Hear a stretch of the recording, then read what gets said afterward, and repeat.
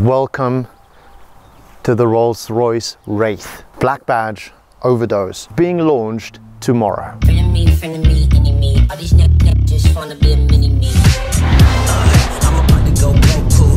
Leave on my head is red like old news. Yeah, trying to get the green like it's Whole Foods. Couldn't take my style and now you so blue. Yeah, now we don't even know you. Your hometown we don't need go to. Trying to get it worldwide, global. Looking I can show you. Been killing this is go to. Skrilla, the whole man killer. Life so free, can't no man kill 'em. Came from the bottom, was a broke man, get up. Still move like 10 man with no found window. Boom, pardon me, I get hectic. I survive through the wreckage. She go look for the exit. New sheriff in town, I get a little reckless. There are a couple of things about this Rolls-Royce Wraith Overdose that is just so special. That plane flying above us is not part of it. They wanted it to be a little bit more crazy.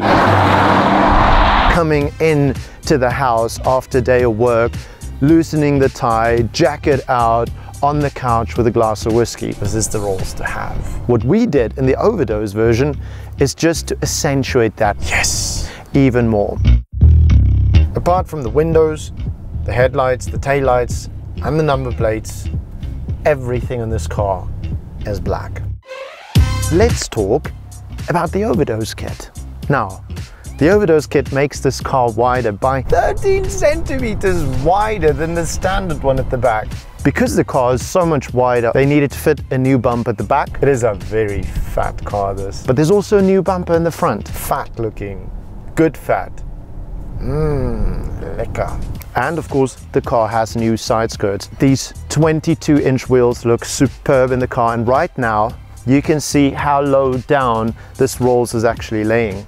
40 millimeters lower than the standard version because it's been fitted with one of our lowering modules. You can actually take 4 people with you. It's not just 2 and then 2 with no legs. It really has seats for 4 people to travel in luxury, and then it has the boot capacity to mate all of that.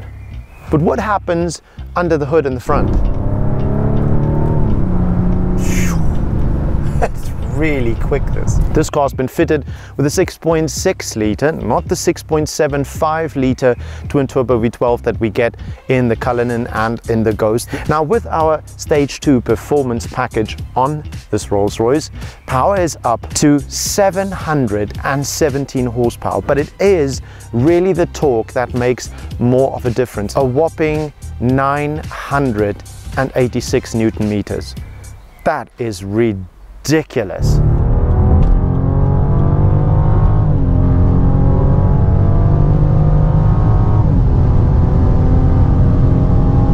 Contra to what you'd get in the Ghost, this car still only drives the rear wheels, which means all that power is sent there through an 8-speed automatic gearbox.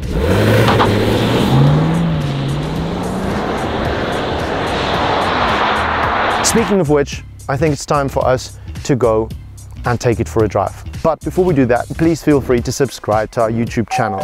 Now, we've nearly hit the 100,000 subscribers on YouTube. Thank you so much for each and every one of you that have played a part in that. You can also follow us on Instagram at Novitec Group, or me personally at Beyond the Cock.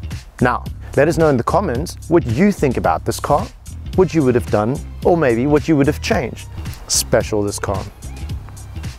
One thing though that I don't really like about this car is the key. It feels like it's a bit cheap and plasticky. The optics on the key is actually not really that bad. It looks great with the Rolls-Royce on there, but it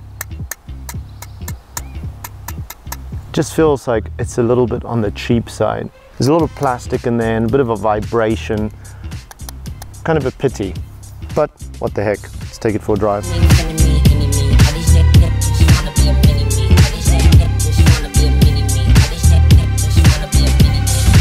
Conveniently, sitting in a car like this, you can't reach the door. You've got these buttons over here that'll just take care of that for you.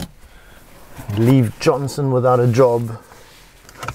You're sitting up here like you're in Parliament, have a job to do, you're important.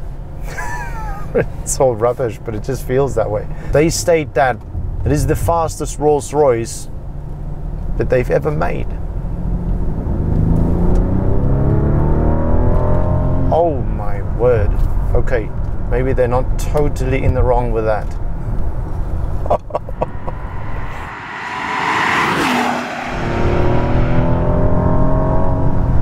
It feels very different.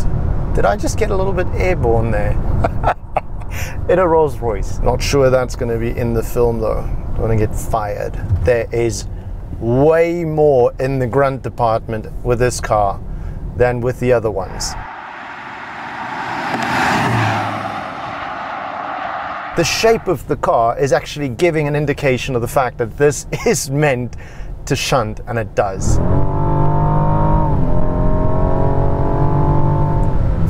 Frickin' noodles. And they're under hard acceleration. There is quite a sufficient little grunt coming from the engine. I do not know what that sounds like at the back, but in here there's a bit of a scream of stamina. So what are the figures? 0 to 100 in standard form, 4.4 seconds. Top speed, not too sure about that, probably limited around about 260. How does the interior of this car differentiate from the Ghost, the Cullinan, and so on and so forth? Well, in a sense, not that much. They only choose the leather from bulls, not from cows. They say that it's a better quality, or possibly has no stretch marks, which is not something you want to be telling Miss Daisy. But then again, you probably don't want your skin to be used to decorate a car. The dark leather with this orange underlaying stitch, find that super, super sexy. The watch that's been placed over there is interesting. Yes, you can see what the time is as the driver, but you're going to have to look over there, take your eyes off the road, which is not necessarily a good thing. The glossy finish on a lot of the interior of this car is a very sexy thing, especially the speaker covers. Now, there are 18 speakers in the bespoke sound system that you have fitted in your Rolls Royce. Now, the system is really clever because while it's playing music, it's actually listening to it at the same time and figuring out if there are any unwanted noises, and if there are, it'll make adjustments to filter it out.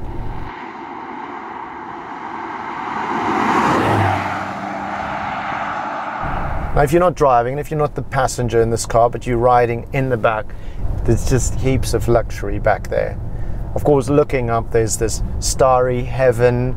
Now, Rolls-Royce is really into the business of giving you a super, super comfortable ride. I mean, this cow, and they don't even notice. That is Rolls-Royce. This car scouts the road ahead to see if there are any uneven patches, and then it'll adjust the suspension in milliseconds accordingly in order to give you the smoothest ride ever. It's a really clever car, this. Something I'm not crazy about is the details in this speedometer. There seems to be just way too much detail going on there. If it weren't for the fact that you needed to know how fast you're driving, I don't even know if Rolls-Royce would even have fitted numbers or dials to the speedometer. Back in the day, I was told that if you asked Rolls-Royce, well, how many horsepower does that car have? Then they would have said, enough. Is Rolls-Royce your cup of tea? Is the Wraith Black Badge Overdose your cup of tea? Not just optically, but also performance-wise. Mother.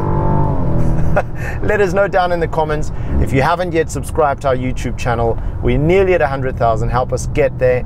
And until next time, ciao. New sheriff in town, I get a little reckless. Missed the memo, go check the message. I ate then came back for seconds. I ain't seen your fake little necklace. Lifestyle decrepit, I should probably expect this. Too much game for your league. I'm Hussein with Steve, Hussein on beats. Legendary, I'm everything you aim to be. I'm insane and free, you can't tame the beast.